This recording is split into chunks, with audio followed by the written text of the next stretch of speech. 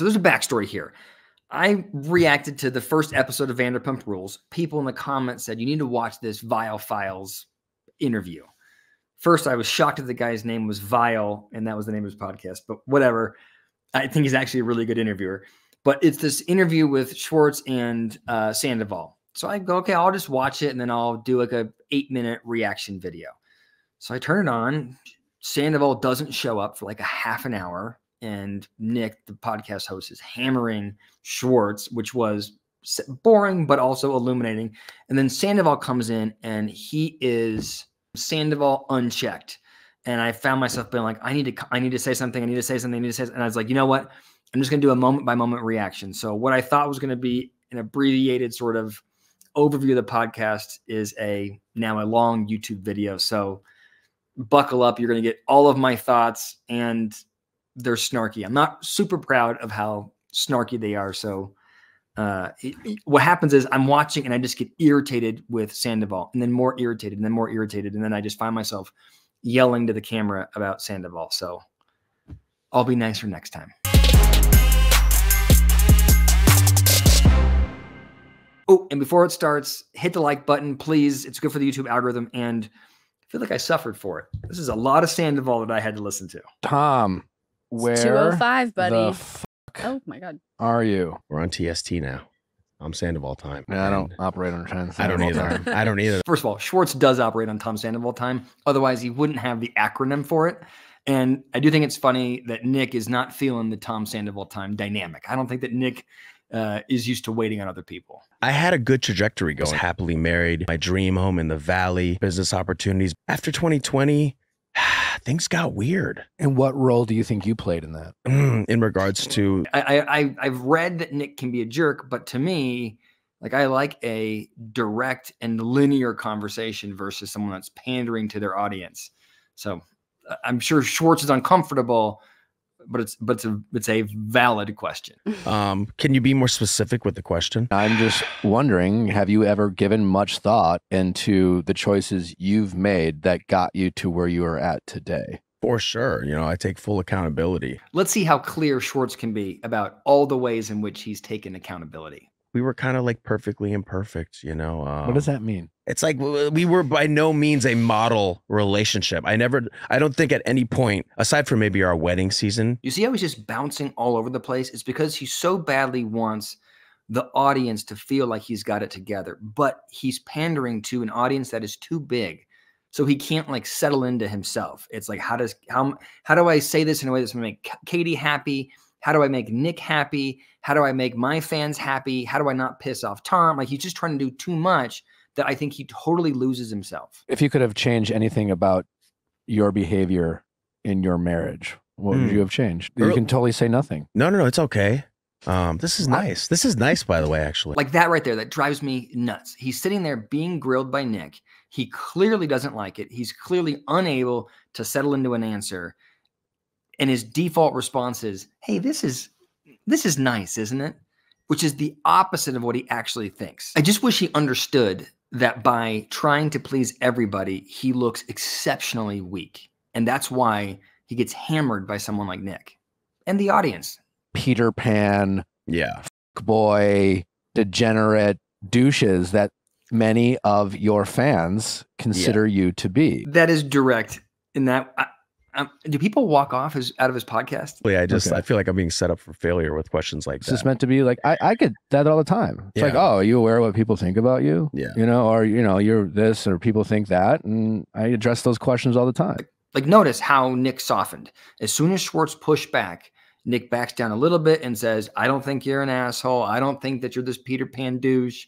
I know something, you know, I've met Tom in different settings and I liked him there, right? Like he definitely softens the second that Schwartz shows some semblance of a backbone.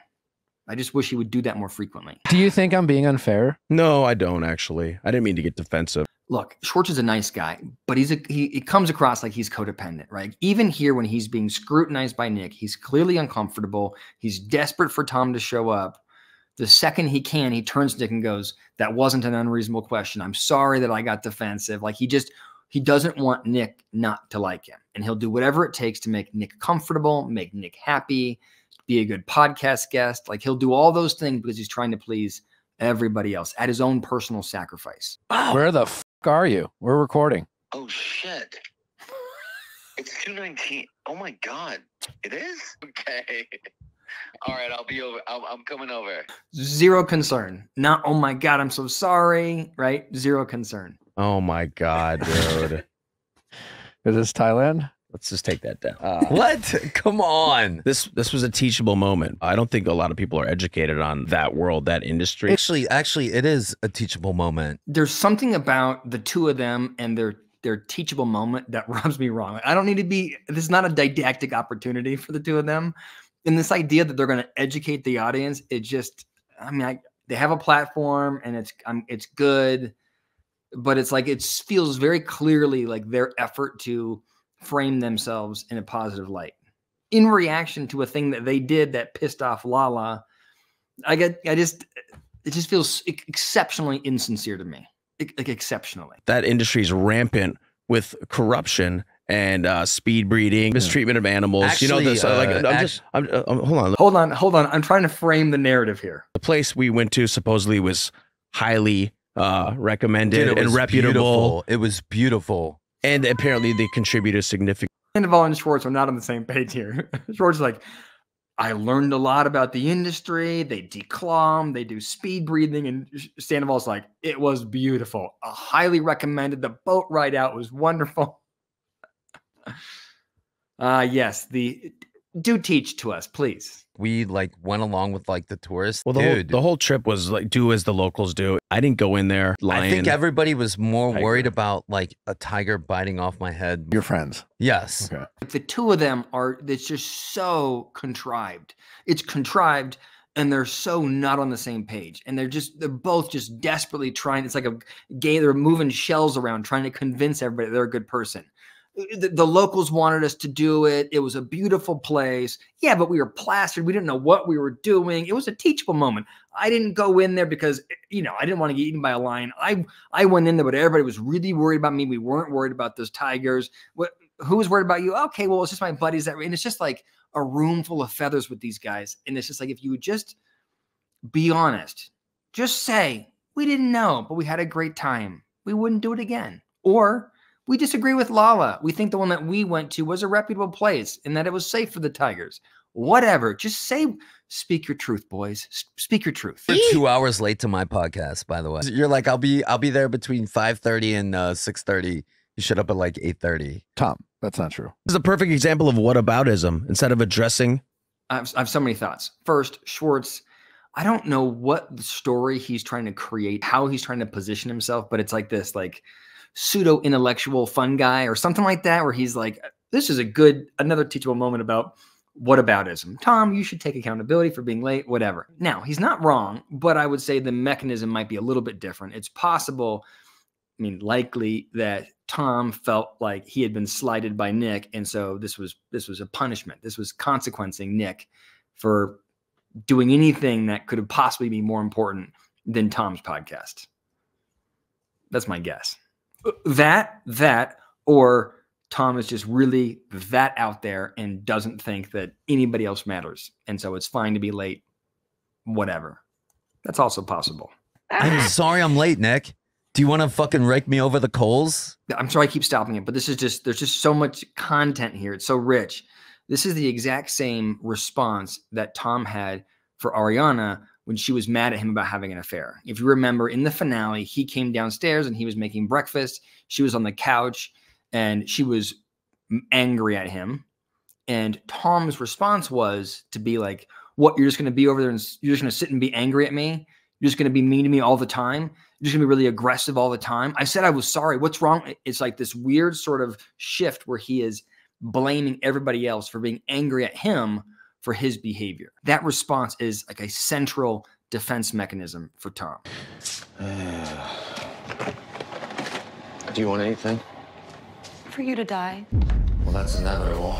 So this guy has an affair, then he walks through the house, and you'll notice that he has the attitude, right? Like, she's pissed, sure, but he's going to walk in and be moody as though it's her problem, as though like she's making it uncomfortable, as though she's being unreasonable. That is gaslighting, right? He is making everybody around him feel like their response is unreasonable, like their perception of reality is not accurate. How was Thailand? It was a great spiritual reset.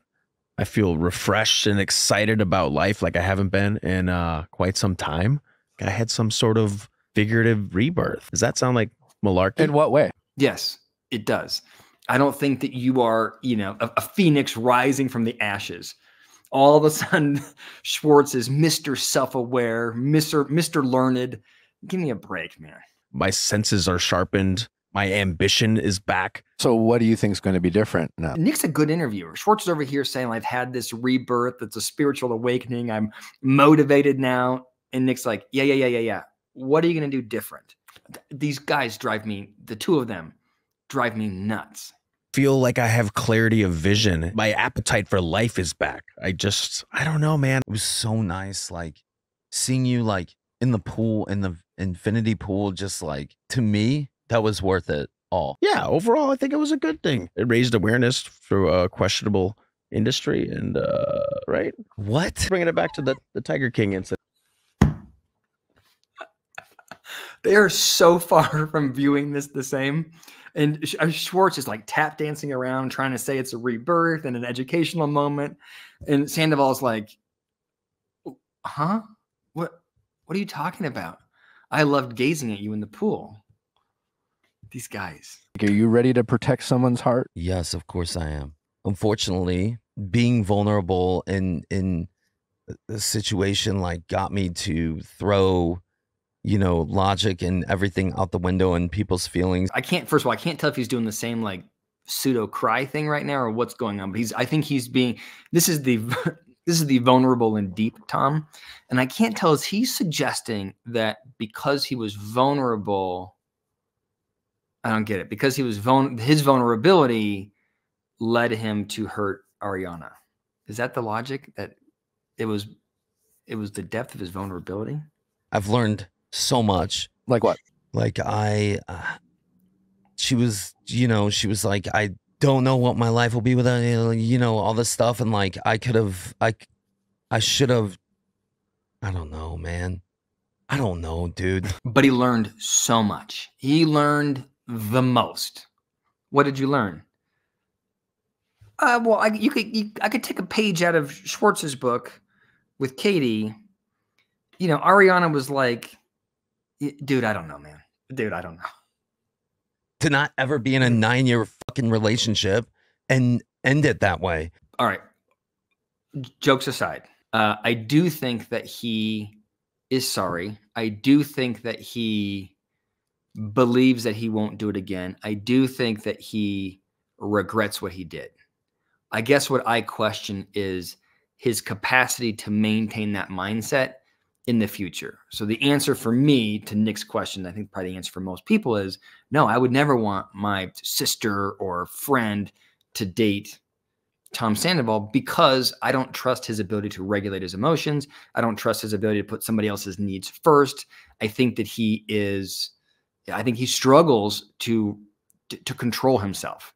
And so he's sitting here in a very earnest way saying, fucked up, I'm sorry, I'll never do it again. But it doesn't feel to me like he's gained the skills required to actually like interrupt that behavioral pattern. My guess would be it'd be very easy for him to get smitten with somebody and love hard and re-engage in a very similar way. I think he convinces himself that it's okay because of this reason or that reason. Kind of identify those triggers. Why in those critical moments did they choose one path versus the other? Let me respond to what Nick said there, because I think he's right, but I don't love how it was positioned. So he is right that if there's ever any negative behavior and you look at it and go, man, I wish I didn't do that, it's important to figure out, well, what is the underlying mechanism that led to that behavior? Are you cheating because you saw your parents cheat? Or are you cheating because you're angry at your spouse? Are you cheating because you have, your own self-doubt and you wanted to feel good in a moment? Whatever it is, it's good to identify like what the driver was. What I don't love is that when you say it that way, and I think when Tom hears it, Tom thinks that's my reason, that's my excuse. And so I'm not really accountable. The truth is, when anybody has an affair, the reason why they're having the affair is because they want to. At every moment in all of your behavior, you are making a decision. And in that moment, Tom chose, and in Tom's case, over the course of 7 or 9 months, whatever it was with Raquel, Tom chose his own desire over the well-being of Ariana. At the end of the day, it is a decision that he made. So what I would worry about Tom doing is going, look, I did it because I was mad because we weren't having sex. So for that reason, it's kind of okay, right? I just need to find a partner that will have sex with me more often, and then we're good. And it's like, no, no, no. You need to recognize that you were frustrated in the relationship and maybe you handled the relationship incorrectly. You should have talked to her. You could have broken up with her, whatever. And your behavior, your inability to make a good decision is a problem. And for that, you are responsible. I will say, on a positive note, so many people have come to me and confided that they were in a similar situation because of Sandoval. You know, they had like an awakening. I'm talking like hundreds of people. Schwartz is a good guy, but he is like trying so hard to spin this into like, look, it was really, we were doing God's work with that whole Sandoval thing. You know how many relationships were saved by Tom's sacrifice with Ariana? I had such low self-worth. And when this whole Raquel thing happened, logic went out the window. So there's Tom's excuse. I had low self-esteem and I was a slave to my emotions. And by the way, I'm not here to be a Sandoval apologist. Behind closed doors, you say all the right things, but like I know as a dear friend of yours, you regret everything you did on a deep level. Thank you, Schwartz, the non-Sandoval apologist. Honestly, it is an unhealthy relationship because Schwartz is so motivated to protect Tom. Like, and to Nick's point, at his own personal sacrifice. Like, this relationship with him consistently puts Schwartz in a bad position where he is out there sort of representing Tom because Tom is not able, at least in the public spotlight, to communicate in a way that is thoughtful and believable. And so you've got Schwartz over there doing his best to tap dance around. It's just like a disaster with these two. Guys, if you want me to be fucking honest, Ariana, throughout our relationship, talk to me like I was down here all the fucking time. My way of acting out. So it was payback, another excuse. So it wasn't about the sex. It wasn't about his self-esteem. It was about making Ariana suffer for her egregious behavior. And somebody like Raquel, somebody who's in her 20s, like doing the whipped cream fucking bikini thing, like in Varsity Blues, like. I mean, it's just like smoke screen here. Oh, she was hot in the whipped cream bikini, just like Varsity Blues. You've been there. My self-esteem was low. It was pushed lower by Ariana. I couldn't control my emotions. This might be construed as you saying she made me cheat. That's not what you don't want to be that guy. All right. I feel like I have to say this here because it's so clear.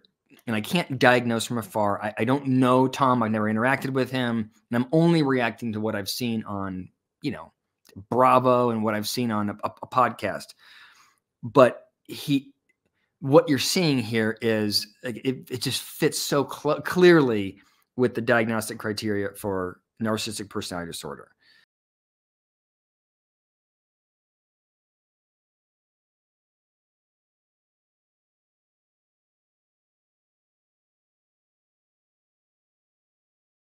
So I just want to sort of explain that a little bit. So in order to have a personality disorder, you have to have a pervasive pattern, meaning you have to show up this way in multiple areas of your life. It can't just be with your romantic partner. So you have to do things where you're sort of mistreating your friends, you're mistreating your romantic partners, you're mistreating your kids if you have them, maybe your parents, coworkers, whatever. It has to be all parts of your life. And if you look at Tom, the way he's approached this podcast, the way he approaches his friend, Tom Schwartz, the way he approached Ariana, the way he's responding to the criticism, like this looks like a pervasive pattern. There's also like the sort of the diagnostic check boxes you want to hit for narcissism, include the lack of empathy, right? He's not saying I feel really bad because I hurt Ariana. What he's saying is You don't know how bad it was for me. There is a delusion about how important he is, right? He rolls onto the podcast late, no big deal, right? There's this inflated sense of who he is. He doesn't have any ability to understand the perspectives of others, right? When he walks in with the picture that Lala tweeted about with the tiger, and he's like, you know, look at this cool picture of me, not able to connect the fact that that's what people were really upset about. There's a part of him which is so self-oriented that he just simply can't see the world around him. It's not that he's trying to be mean. It's that he doesn't recognize that he's impacting people around him this way. It's just all about him. Dude, she literally, you know, was part of a cheating scandal and now has everything going for her. Speaking of that lens being off, right? He's like, she was part of a cheating scandal and now everything is going for her, as though she was actively involved in Tom's decision to cheat with Raquel. She was cheated on by you, buddy. It's not, this is not like you both did the same thing and why is she doing so much better than you? How, Tom, do you think you can get to a place of peace? Like when I went back home for Christmas, my mom gets a Douglas fir, a real Fraser fir like tree. And there's this like little yellow ornament. It looked like Tweety Bird. I used to love Tweety Bird when I was a kid. What is he talking about? Like, God. She's been a little spiteful. She's been a little spiteful. She's been a little fucking like, reactive. She's entitled to her spite. But No. But like 10 months later, let it go. You're not going to believe it. 10 months after I had my 9-month affair, she still is spiteful to me. It's ridiculous. She looked fabulous at the Emmys. Should She we talk did. about the Emmys? we can. Yeah. I mean, we could pivot. Schwartz again. Let's pivot to something nice. She's had a glow up. You see how beautiful she looked at the Emmys? Like this, it drives me nuts. It just drives, nothing is sincere. Nothing is sincere. How have you made an effort to put others' consideration before yourself? I told my friends to please speak up if I'm ever being a dick. I do think that is a good answer from Tom. Like that is a viable, there's more to be done. There's more work to be done, but that is a good behavioral strategy, is to tell people around you, hey, when I act that way, I want you to hold me accountable. Tell me that I'm doing it. Scenario again where you're, you know, never feelings. be in this scenario again. Well, maybe just we have to do like interviews, confessionals and all that shit. And I wanted to wait until after we were done doing all of those before I told her. We're back to protecting. I was protecting her by not telling her. Aren't I a good guy? And you go hard to the paint and say, but I did this for her and she did this to me. And it always comes across. In what aspect, Nick? First of all, Nick is 100% right. And I love the fact that Tom's response is like, what are you talking about? When Nick is pointing out exactly what Tom just did. He just said, I would never do this. And then the next thing out of his mouth was, I had to do it because I was protecting her, because reality TV, she wouldn't have been able to go up there and talk about what happened 6 months ago with a clear mind if I told her. That is exactly what he did. And that is exactly what Nick pointed out. 100%. Responding to you, if you would just say, what do you want me to say, Nick?